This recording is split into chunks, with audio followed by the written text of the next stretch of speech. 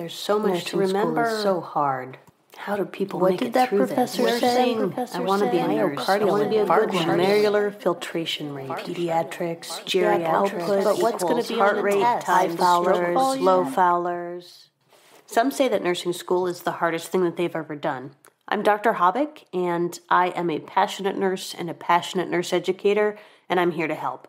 Join me on Nursing with Dr. Hobick as I review topics and highlights from nursing school and try to help nursing students become confident nurses and provide the safest, best quality patient care that's possible. So first, let's talk about urethritis. This is inflammation of the urethra. It can be caused by substances like soap. It can be caused by bacteria. Most commonly, it's in those who are ages 20 to 24, and the most common cause is sexually transmitted infections. The symptoms of urethritis can be the same symptoms as cystitis, vaginitis, or cervicitis. So basically, it's going to have a lot of the same symptoms we see with our patients who have urinary tract infections. Additional symptoms could be purulent discharge, dysuria, or that burning or discomfort during urination, itching, and just general discomfort in the area. Now let's talk about cystitis. Cystitis is inflammation of the bladder. Cyst, CYST, should make you think bladder. Cystitis can be caused by a lot of different things. Most of the time we think about it in conjunction with an infection, usually a bacterial infection, but it can also be caused by medications, chemicals, if the patient needed to have local radiation to the area, irritants like feminine hygiene spray, some of the spermicidal jellies, or long-term use of a catheter. Today I'm going to focus on urinary tract infections. Urinary tract infections can affect any part of the urinary tract. We have the upper urinary tract, which is the kidneys and ureters. We have the lower urinary tract, which is the bladder and urethra. Urinary tract infections can be classified by upper, meaning it's pyelonephritis or infection of the kidneys, or lower, which would be the bladder or the urethra. They're also classified by acute or recurring. An acute urinary tract infection is an invasion by an infectious pathogen or organism. A recurrent UTI is defined as having 2 or more infections in 6 months or 3 or more infections in a year. We also classify them by complicated and uncomplicated urinary tract infections. A complicated urinary tract infection typically involves a functional or anatomic abnormality. What would cause a complicated urinary tract infection, you ask? Chronic disease such as diabetes, an obstruction from maybe renal calculi or kidney stones, and having male genitalia. Now, where do these germs come from? Where do these bacteria come from? Guess what? Most of them come from the bowel. As far as hospital-acquired urinary tract infections, the most common factor associated with that is going to be a urinary catheter. The risk of infection when a patient has a catheter inserted into their urinary tract goes up by somewhere between 3 and 10% per day that the catheter is actually in place. As a good nurse, I want to make sure that I minimize my patient's potential for developing that hospital-acquired urinary tract infection, and I do that by knowing when it's appropriate to insert a urinary catheter and when it's not. I also will assess my patient every day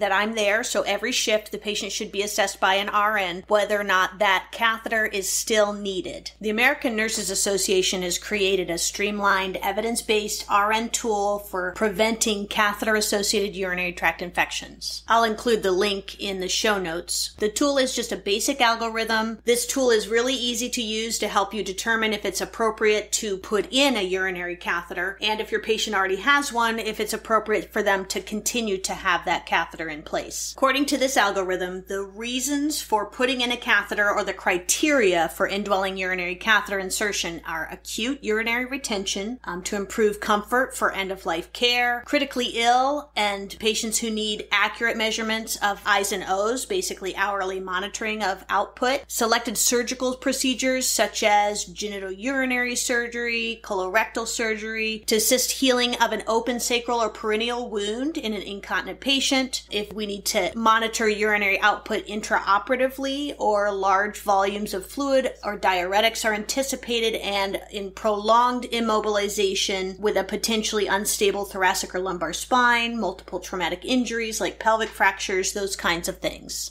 Preventing urinary tract infections in patients at home is something that we also want to think about. We can teach our patients to ensure they're drinking enough fluids so that they're urinating throughout the day. Their urine should be a light yellow color. Of course, maintaining a healthy lifestyle, so a healthy diet, exercise. For those with female genitalia, wiping front to back because you don't want to pull bacteria from the backside to the front side.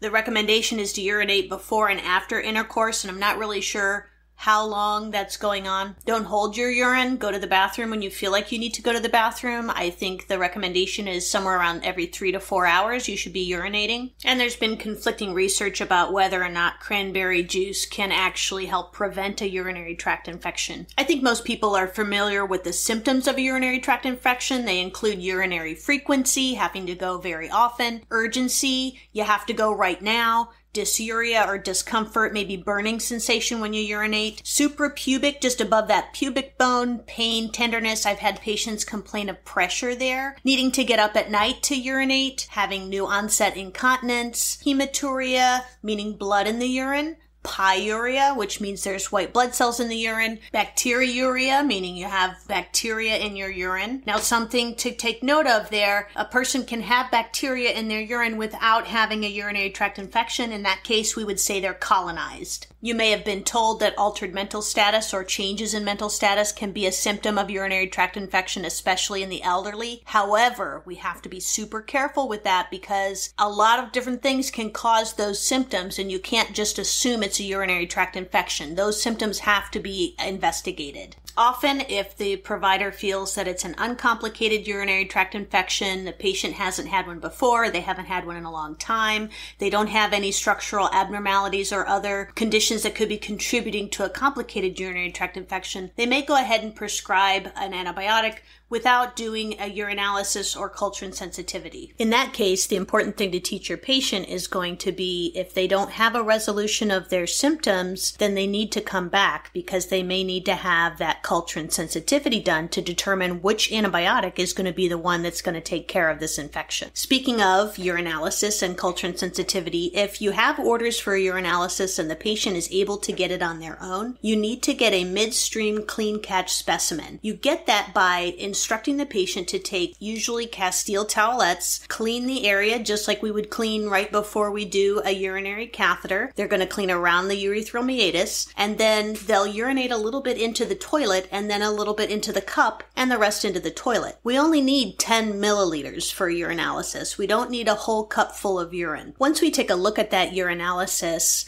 a combination of positive leukocyte esterase and nitrate is about 68 to 88% sensitive to the diagnosis of UTI. We might also see white blood cells, which is called pyuria, red blood cells, which is called hematuria, or CAS, which are clumps of material or cells. These can also be indicative of a UTI. If this is a complicated UTI where the patient didn't resolve their symptoms or there's some other mechanism of action affecting this urinary tract infection, they'll do a culture insensitivity. And what that will do is it will allow us to identify the organism, and it will also allow us to see what antibiotic is going to work the best for this organism. In the end, the diagnosis of a urinary tract infection needs to be left to a provider because these tests that I have mentioned aren't necessarily indicative 100% of a urinary tract infection. If the provider suspects a complicated urinary tract infection, they may do a CT scan, which is going to help us to see more soft tissue than an X-ray would. A CT scan is going to be used to look for the presence of renal calculi or kidney stones,